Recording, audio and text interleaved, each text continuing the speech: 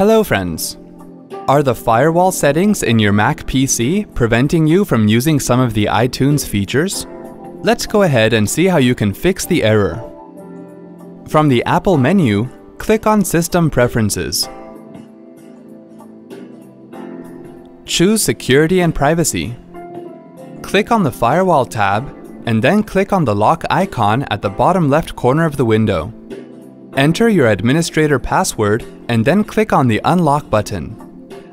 Click on the Firewall Options button and then uncheck the checkbox next to Block all incoming connections.